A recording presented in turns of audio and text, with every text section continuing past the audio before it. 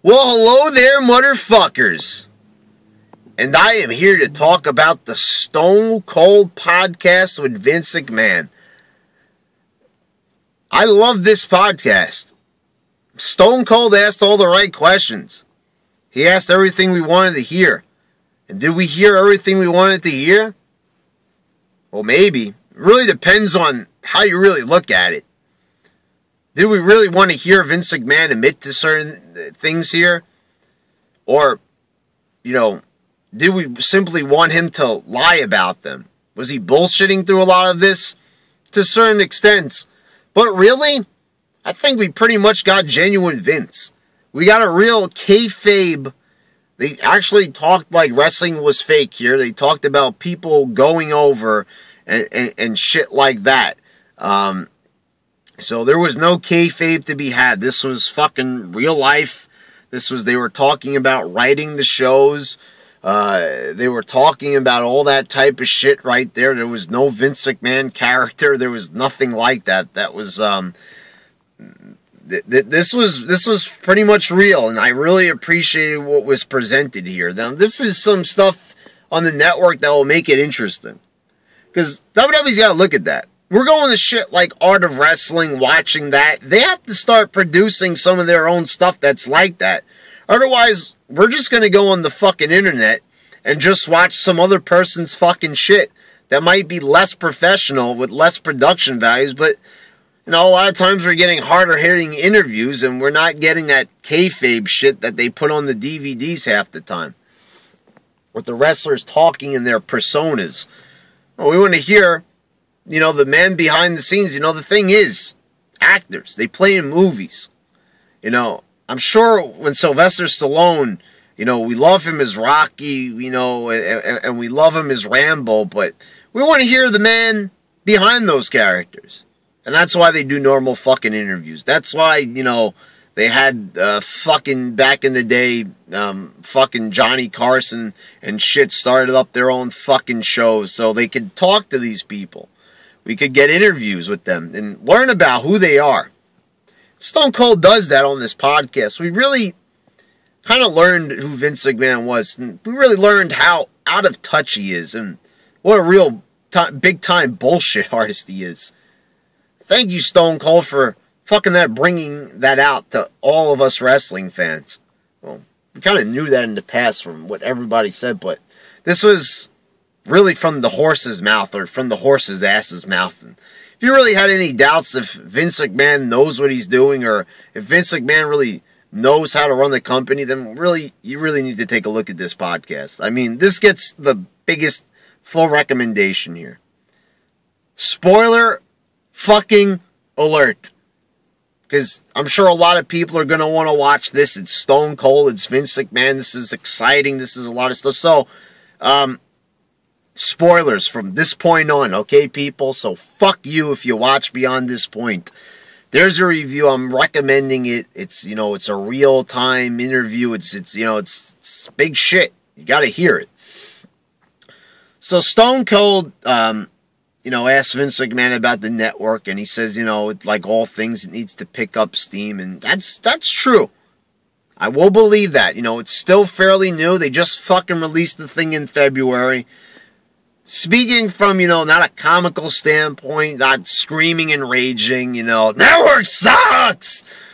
Make it better! No! The thing is, it's still new. We didn't hear about Netflix for a certain amount of years. Their streaming service, it first started out as like mailed-in DVDs, and then they brought it to the streaming service, and it gained popularity after quite a few years of being on the market, so... that's the thing. I mean, but then again, you could argue the point that WWE is already an established company. And they do have many other avenues that Netflix didn't have available to advertise. Such as 3 fucking hours on Monday nights! 3 fucking hours on the actual... Even when you fucking watch the fucking pay-per-view, they're fucking advertising it out the ass. 2 hours on SmackDown? Their website, it's all over the place. They have ads all over the fucking place about it. So, you could argue that point. So the thing is, it might be that it might need to pick up steam, but it might also fucking mean this. That how about this? They didn't, they keep talking about the 97% satisfaction rate. I don't know. I mean, I did see that, but the thing is, it's like, who did they poll? And why did they lose so many subscriptions here in the U.S., if that is the case? Doesn't sound like 97% of the people are satisfied with this product. Like I said, I personally am. I think the ability to go back and watch any of the old material is well worth the fucking $10 a month, which is really shouldn't be any skin off of anybody's ass. Even me, I want a pretty tight budget, but $10 a month for something that I love and am passionate about, I'm more than willing to fucking pay it. No longer do I have to sit there and fucking stream low quality fucking streams of fucking pay-per-views that aren't even good anyway. At least I can watch the shittiness in HD, motherfuckers, So anyway, he talked about the network. Then he talked about the direction of the company. Of course, Vince McMahon says that he likes it. Well, to a certain extent. He would go on to criticize things, showing that Vince McMahon is bullshitting, but he is somewhat on par with reality. But he's kind of going back to his old ways of pre-Attitude Era of being totally out of touch.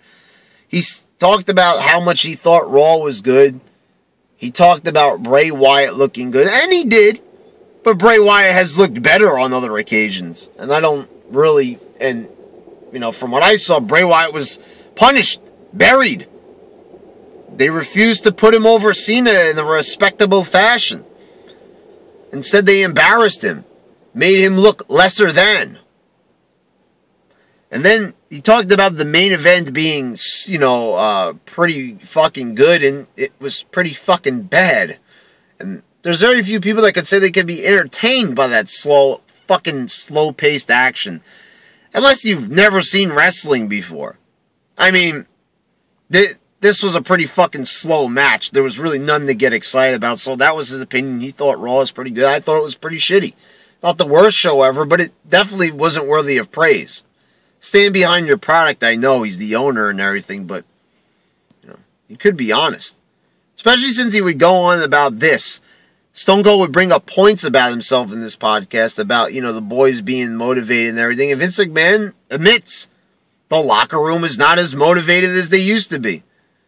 And that they have more tools at their disposal, and Vince McMahon actually admitted he is confused why, so many wrestlers are demotivated. Then Stone Cold went on to ask him about guys like Cesaro. And Vince McMahon said that his character is just not catching on. He doesn't have the mic skills. But the thing is, you had wrestlers that didn't have mic skills that Vince McMahon had no problem putting in the main events. Chris Benoit wasn't an exceptional talker. There were many others that weren't exceptional talkers but found their way to the top. That's just one that comes to fucking mind. So, there's really nothing like that. You know what I mean? Like, you also had guys like Ken Shamrock who were featured prominently. And he really wasn't that much of, he screamed, he hit himself in the head, he had charisma, but he wasn't much of a talker. Cesaro wrestles pretty energetic matches. And, his strength is definitely part of who he is. That might not be personality, but it definitely gives him a tangible element that people could get behind, and the crowd's behind him. So, fuck his character. If the crowd's behind him, push the man. But Vince McMahon admits that, he's confused. He says pretty much he doesn't have a magic wand. He can't get somebody over. They have to get themselves over. Well, the thing is, guys like Cesaro were fucking over. And Vince McMahon seemed like he was doing everything in his power to, ruin that. And Stone Cold talked about that. Putting him with Heyman was going to get him booed. And why did he do that? And Vince McMahon kind of just really glossed over that type of question. Gave a pretty bullshit excuse. Didn't really answer the question too well because he probably really didn't know how to.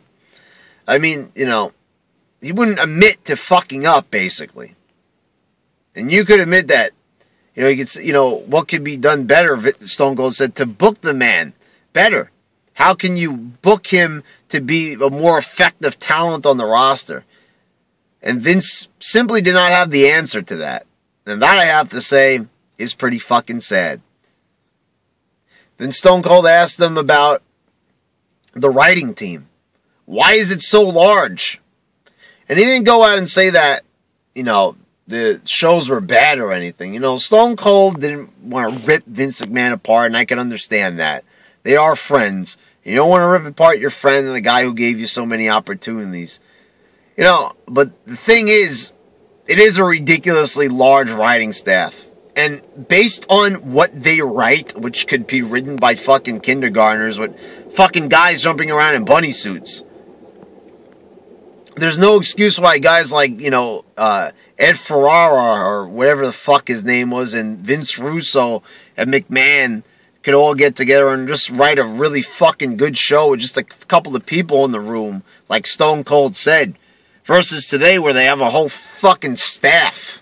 It's just pretty fucking mind-numbingly ridiculous to really even fathom why they would need such a massive fucking squad of pencil pushers to get a fucking shit-ass show off the ground. I mean, I'm looking at this fucking show I just reviewed, and you're telling me fucking 50 fucking people it took to write that piece of shit? You gotta be fucking kidding me. Then he asked Vince McMahon about the CM Punk interview. And of course, McMahon lied and said that he didn't hear it. Bull fucking shit. You think that Vince McMahon is not going to listen to a tell-all interview that he knew that was probably going to be mostly about himself? Something where he could have possibly sued, CM Punk over slander and shit. You better believe he had a team of lawyers watching that fucking shit right there on the internet. He said that he heard certain things. Let's just get this straight. When someone says they've, you know this from personal life, has nothing to do with fucking wrestling. When someone's heard something, they've been doing a lot of fact checking. They've been looking around. They know what's going on. They're not that oblivious to it. So I heard means I know everything. So he heard the fucking interview. He sat down at his fucking computer in his fucking underwear and fucking watched that fucking shit right there. He watched that on YouTube. He watched Art of Wrestling, and you damn well know he did. He said CM Punk embellished a lot. He did apologize for, CM Punk's walking papers arriving on his wedding day, saying it was purely coincidental. That is a coincidence if I ever did see one. I mean, the thing is, CM Punk had been out of the company for a long time. January. The end of January. And you're fucking telling me it took all the way to fucking June, July, whatever it was one of those. I think it was June. You're telling me it takes 5 months for them to send out a fucking pink slip? That's bull fucking shit. Check the facts on that one. That's fucking bullshit. That was meant as a slap in the face. Vince McMahon even titled himself as to be a pretty shy introvert. Even Stone Cold called bullshit on that one. Also, what was talked about was, just going off the top of my head, I'm probably going to miss a couple of things, but Stone Cold asked him about Brock Lesnar being champion. And this one kind of pissed me off a bit, because if anybody knows from any of my fucking wrestling rants or reviews that I regularly do, I like Brock Lesnar. I love Brock Lesnar. I'm a major fan of Brock Lesnar. I've been a fan of Brock Lesnar since 2002, since he started doing big things in the WWE. It got behind Brock Lesnar. And when he started gaining more steam in 2003, I started becoming an even bigger fan of Brock Lesnar. But the way they're booking Brock Lesnar and allowing Brock Lesnar to be booked is fucking ridiculous. The fact that they pay the man $6 million to appear on select dates is just mind-numbing. And it just seems desperate. It is desperate. That they would need the services of a man who is very good and is one of the best of all time. And, you know, managed to adjust to the world of professional wrestling probably faster than anybody else. The only other person would be Kurt Angle that comes to mind. Not even guys like Stone Cold adjusted that fast. Not even guys like The Rock adjusted that fast. Not even fucking Mick Foley adjusted that fast. But Brock Lesnar did. So I could see why he might get pretty high salary. Definitely deserves it. If everybody else is making a high salary, you better fucking bet your bottom fucking dollar that Brock Lesnar deserves to make just as much as those other guys. Deserves to be making as much as fucking Triple H.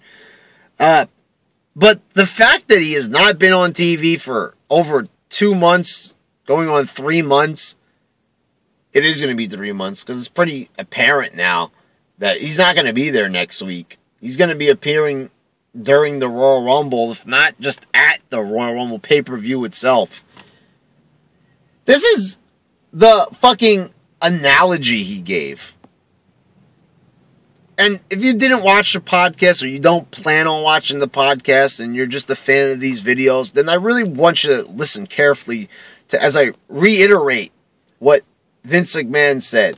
You know, just paraphrase perhaps. I'm not going to get the words down. I don't have a transcript in front of me, sorry. But the thing is, this is what Vince McMahon said about Brock Lesnar not appearing as much as most people would like, including myself. It's like Jake the Snake Roberts. When Jake the Snake first burst on the scene in WWE, he had Damien with him, the giant python snake, and everybody was taken aback by the fact that Jake the Snake Roberts carried a giant snake into the ring. Everybody oohed and ahed, and, you know, it was something you never saw before.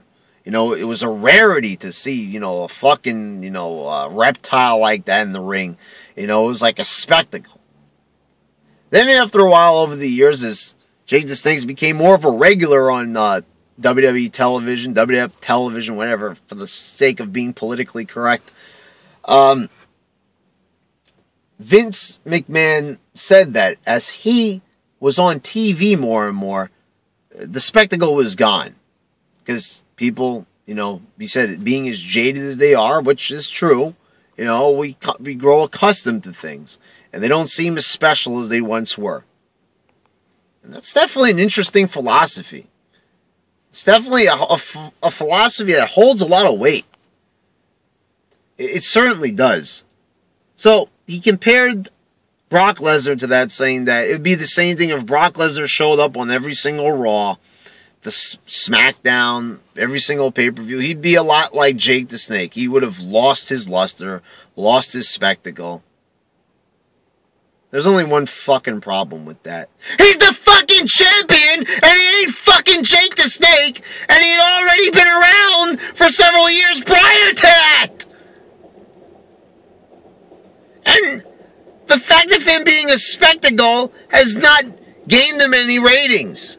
The ratings are the same fucking thing as when he was there full-time in 2003. As I said, it really hasn't changed that much, as a lot of people like to say. They like to tout that the PG era is the, you know, the modern fall of professional wrestling in the ratings, when really the ratings have been the same thing for fucking 10 years straight. Making wrestlers into spectacles doesn't mean fucking shit nowadays. This is not Bruno Sammartino, where no one has a fucking TV and basically they're just all going to the arena and watching him wrestle every 6 months. No! They want to have 3 fucking hours every fucking goddamn week.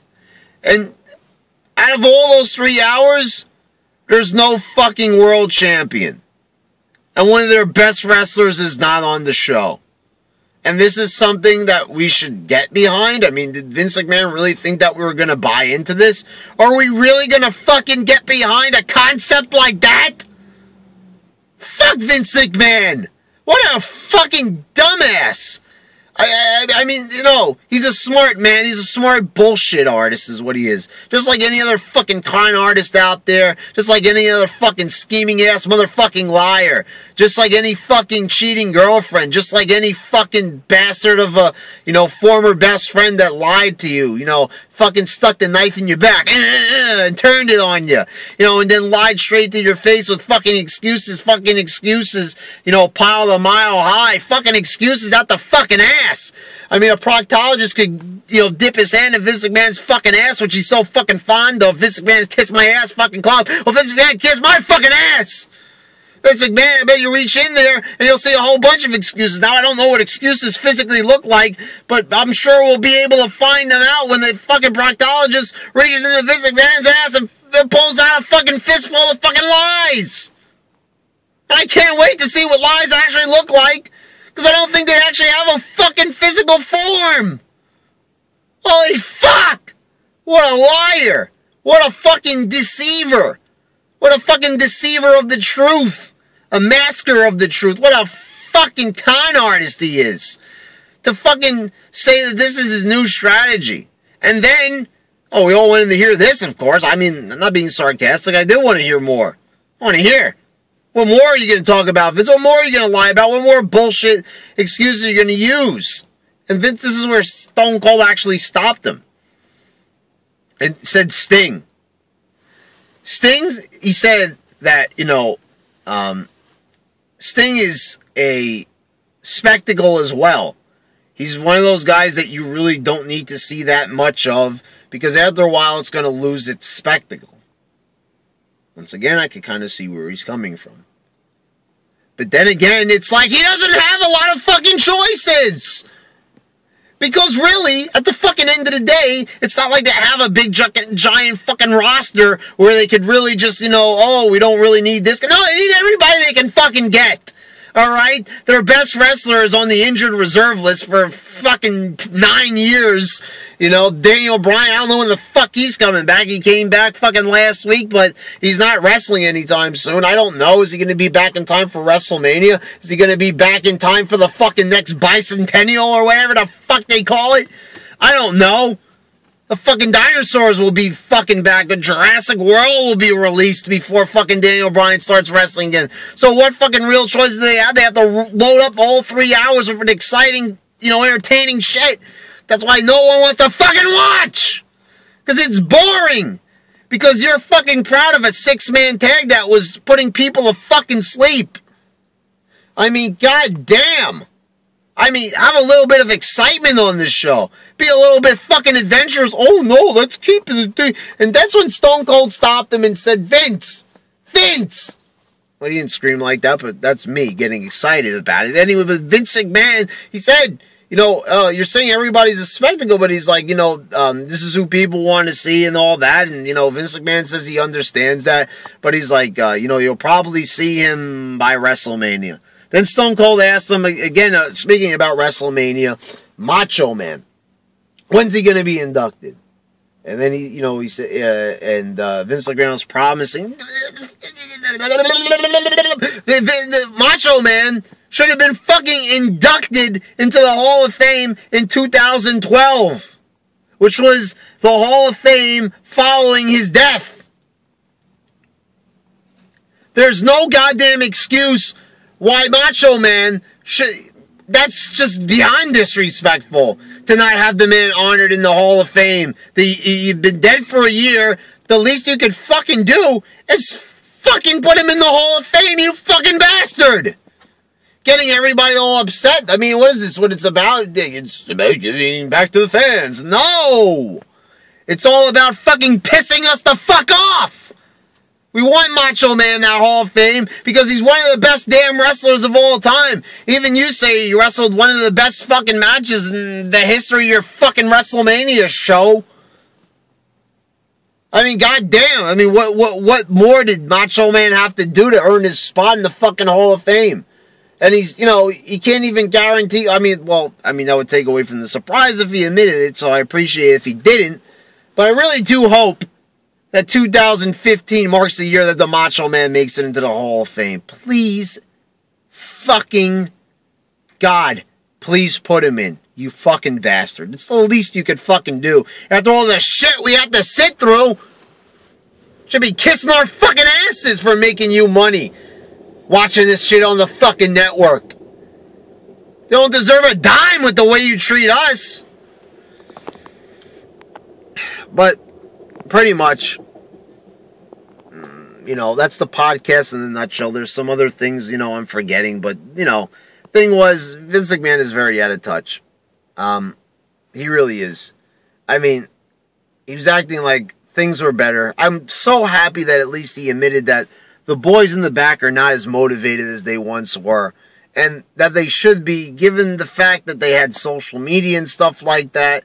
When guys like Stone Cold were just able to get by on their personalities alone. But here's the thing that I couldn't understand. I just want to leave off with this. He criticized Cesaro for not having a personality. Who has a personality in this company?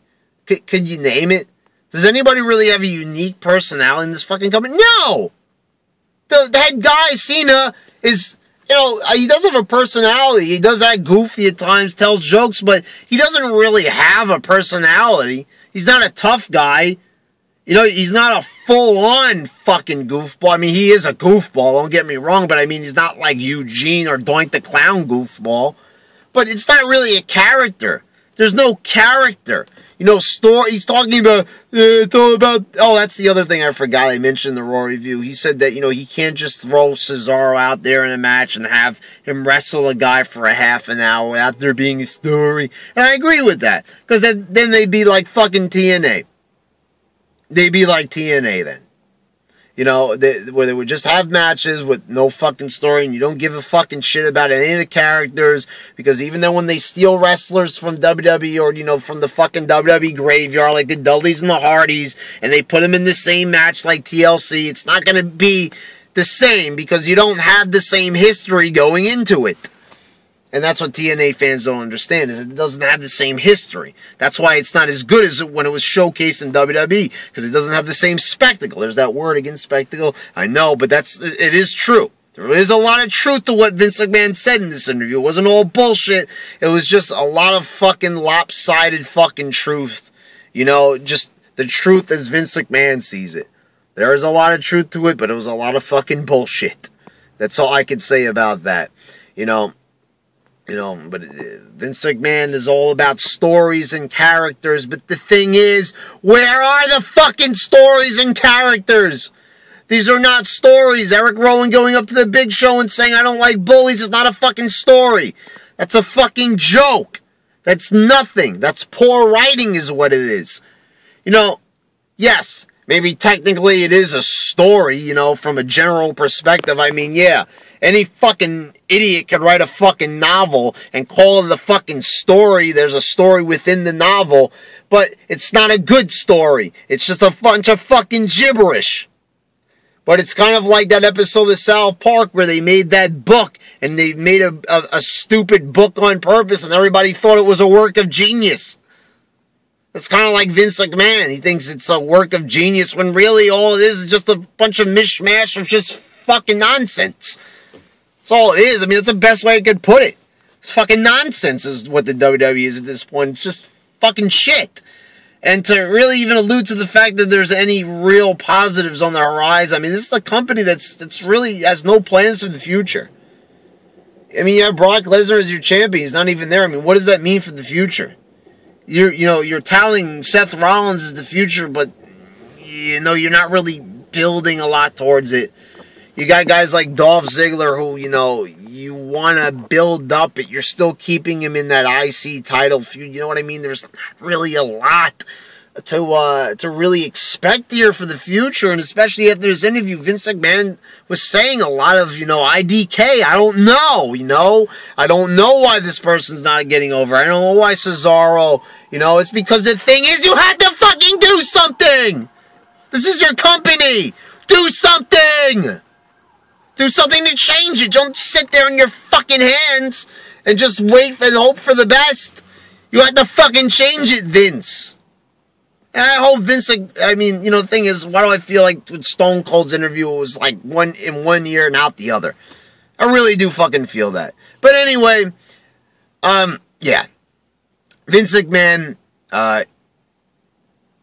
you really surprised me in this interview. I mean, I can't really say I'm that surprised. A lot of the stuff I had heard in the past did come true. But yeah, for the most part, I am pretty fucking shocked at how disillusioned the man is. Well, that's all I can say about the podcast. You know, this video's going on for a fucking half an hour now of me fucking complaining about it. But I did enjoy it. And I did like that, you know, this was something that Vince McMahon wanted to do and he willingly did it. And, you know, for the most part, he was honest. This is how he feels.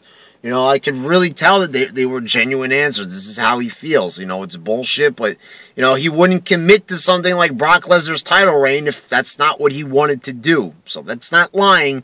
That's just Vince. That's Vince's desperation. But anyway, go watch it. I totally recommend it, motherfuckers.